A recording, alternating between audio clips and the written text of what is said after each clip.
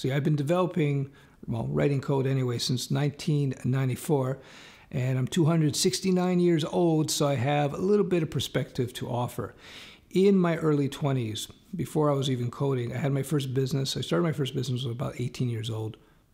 And throughout my 20s, between my business and between coding, I became hyper-focused. That's all I did. I was a workaholic. I would work 7 days a week, pushing them through, and there was some success with that. But the success came at a serious cost. At the end of that cycle, where I basically sold out of my first business, at the end of that cycle, I was literally burnt out mentally and physically because I did not approach building a business and building my skill sets in a balanced way. I was just too hyper-focused.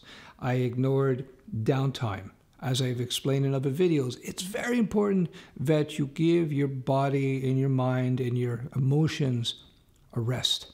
Just like a professional athlete, when they're handled properly, they understand the value of the recuperation time, the downtime, the resting time, being as important as the actual training itself. When I was in college, I had the opportunity to train for a short period of time with a Canadian wrestling team.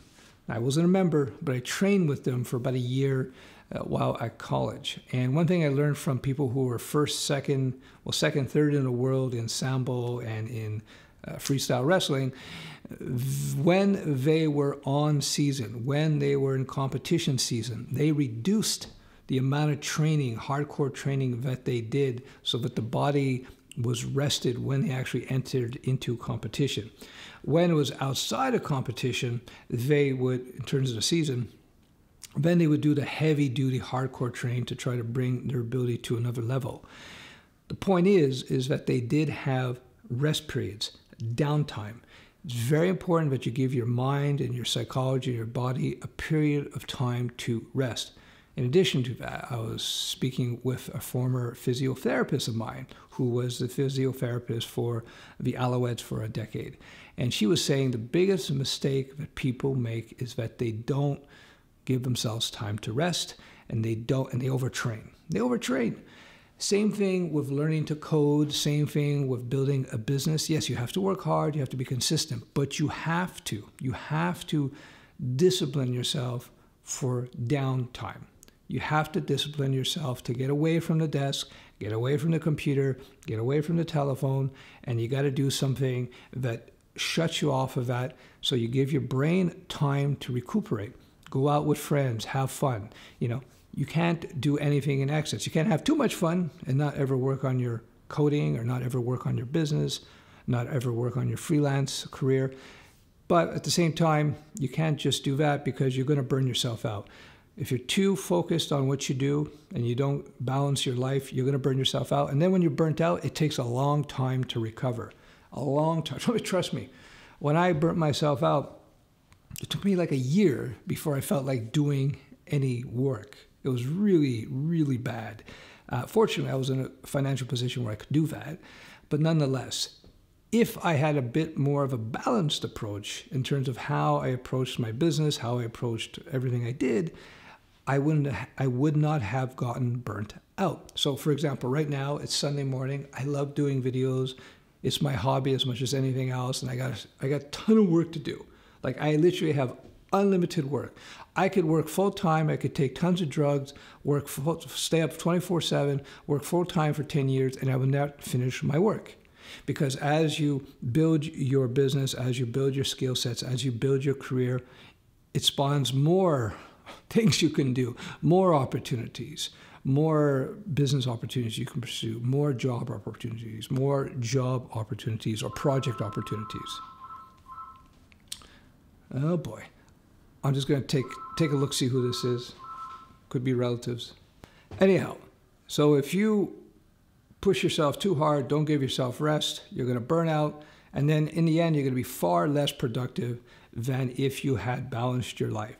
One thing I tell people, especially when you're young, you want to develop certain habits. Saving habits, I just talked about that. Saving is a habit. It has to be second nature for you. It has to be something that you do without thought or effort so that it just happens. And then next thing you know, you're doing really well. Same thing with a balanced lifestyle. You want to make sure that you exercise on a regular basis. Doesn't have to be hardcore, super hard exercise. It should be mild exercise for most of us. But you got to develop the habit of going to the gym or biking or walking, whatever it is you have to do. You have to do that. Same thing with proper diet and eating. You got to develop these habits so it becomes second nature to you. You don't want to burn out. So for example, I could stay here all day, work on videos, work on tons of studio web stuff I got to do.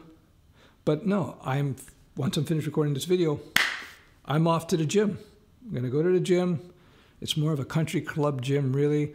I do my workout, get in shape, do the steam room, relax, have a coffee, enjoy the Sunday afternoon. Because if I do that, when I come back and I'm to do some new videos or work on the studio web project, my brain will be rested, will be relaxed, and it will be just far more productive.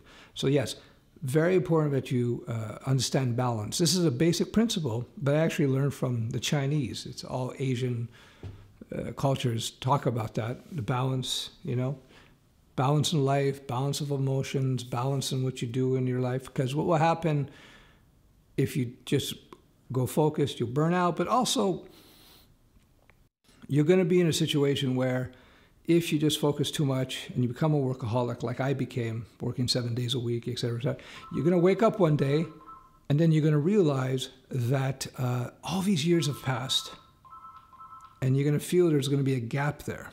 If you don't take my advice and you become a workaholic and you don't find balance in your lifestyle, giving yourself time to rest, to socialize, to exercise, to discharge, if you will, besides burning out, which will eventually happen, is you're going to find yourself in a position where you're going to wake up out of your workaholic lifestyle. It could be a year later, it could be 10 years later, who knows? And you're going to go, wow, what did I do? What did I do? Right? What did I do? That's what happened to me. Why am I creating this video? I'm giving you the benefit of my experience so you can make a proper decision. Catch it early. I caught it fairly early. I know some people, or heard of people, friends of friends, acquaintances of acquaintances, they found themselves, I'll give you one story. A friend of mine was an investment counselor, managed people's money. And one of his clients owned a very, very big business, very profitable business. And the guy's in his late 60s at this point when he's talking to my buddy. And he said, he goes, I'm in my late 60s. I work really hard. I have this very big business. I got all kinds of money. But he goes, I'm 60-something years old. I forget what it was, 65. We'll say he was 65. He says, I'm 65, and I didn't have a life. I didn't have a life. And so there you go. Learn from that old guy. All the money in the world. But he looks back and he goes, what did I do? What did I do? So balance, remember that, balance. So if you're learning how to code or you're building your business and it's like a grind, the way you solve the grind is not to grind harder. The way to solve the grind is to take breaks and be systematic, balanced in your approach, and you're going to be much more productive in the end. I've talked about this in other videos.